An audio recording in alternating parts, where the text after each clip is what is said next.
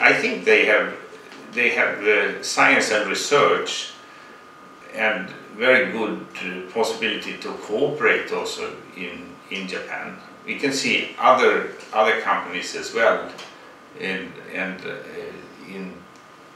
fields where perhaps there are quite a lot of problems to solve, like Alzheimer's and dementia, for example, where we have high-tech research companies in Sweden cooperating with big companies here, like ASI, to solve these problems together.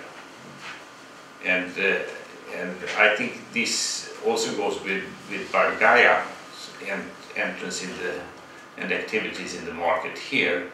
You solve fields where there are health problems with, you say, stomach colic, for example, with babies, and also dental problems, and need for antibiotics in the mouth, which you can solve then with a new natural health product, which is an alternative to antibiotics.